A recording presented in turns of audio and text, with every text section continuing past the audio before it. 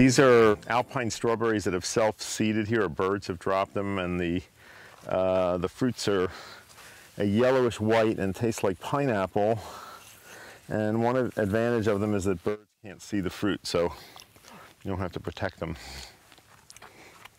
In the front bed here I have leeks, not yet mature.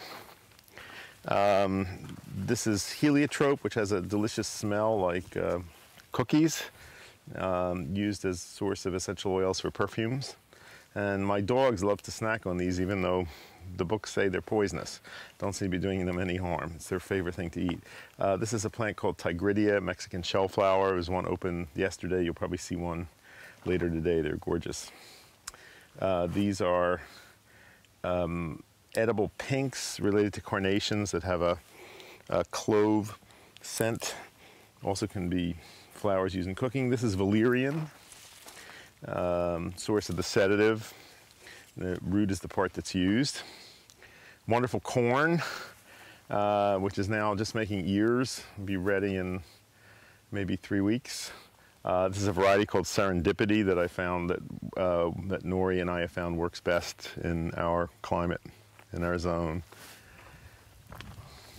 This is horseradish, which I established a year ago. It's, you know, people say once this is planted, you can never eradicate it.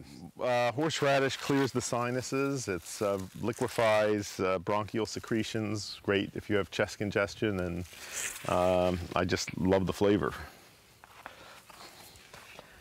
I have a lone eggplant and pepper here. I mean, they struggle in this climate, so with luck, they'll mature. These are beets, some of which are almost ready to harvest.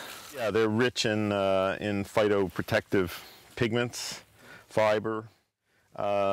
Tomatoes, again, it's tricky up here figuring which varieties do best.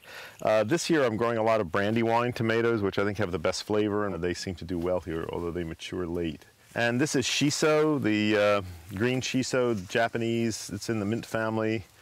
Get it with sushi, and pickles. Got a very distinctive taste. Nasturtiums, edible flowers and leaves, spicy. I don't usually use the leaves, although I decorate them, but the flowers are good. Related to watercress.